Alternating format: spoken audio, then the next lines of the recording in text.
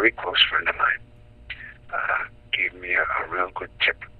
When I have trouble sleeping, I go to a little cafe on 43rd Street, I think, the 8th, called the Lucky Star Cafe, and next to the Carter Hotel, where I think they found a dead body that was pushed under the bed for a few days. Get yourself a chicken parmigiana and a Reuben sandwich. Come back home and read a good book like maybe John Steinbeck's Easter Egg or something like that. If that doesn't work, go out and get yourself one more thing. A fish sandwich